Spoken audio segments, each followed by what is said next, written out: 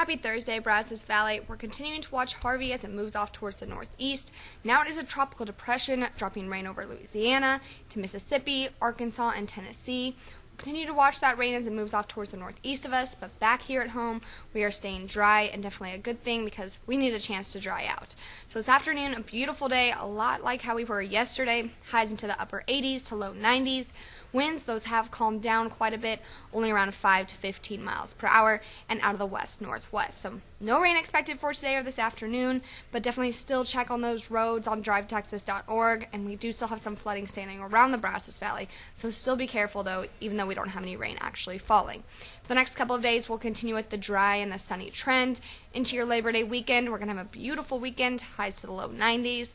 Sunday, just a few chances for a few scattered showers in the afternoon.